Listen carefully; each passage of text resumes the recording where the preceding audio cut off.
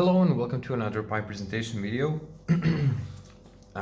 Let's have a closer look at this very nice looking handmade Danish estate.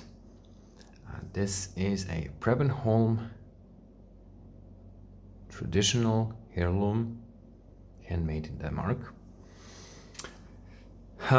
It's a really sunny day, so you can see actually some sunlight getting inside here, so I guess it's not going to interfere with our video and video lights, so let's hope that it's going to be nice and visible for all of you. So this pipe is unfiltered. Let's start with the vulcanite settle stem, flat part underneath, so it matches the flat surface of the stummel. I mentioned some oxidation left on and around logo. It's really barely visible. Just, you know, I had to be careful with that part not to remove the logo itself. So if you look real close, you're gonna see only traces of oxidation left there.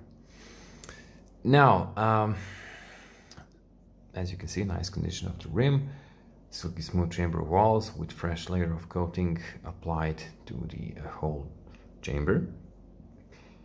You can clearly see the smooth natural finish I'm guessing that it originally had, and then this shallow rustication above it. The briar block probably had small imperfections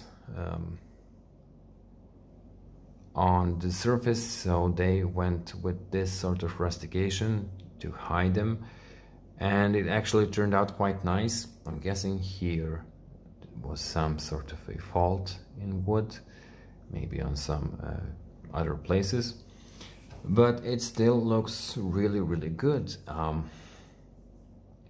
especially because it's shallow as it is. It's easy to align because you have the flat part below. Pipe is a sitter, but it's not the most stable sitter. This is not a perfectly flat surface. I mentioned that in a couple of videos, but it does sit on its own. It's not really the most stable. The flat part is not very wide, but still fairly stable. Light in the hand, considering it's not a small size pipe, hefty chamber space, and for not a lot of money, this Preben Holm is really eye-catching and in great condition overall, as you can see. That would be all for this short presentation. Thank you all for watching, and I'll see you in the next one.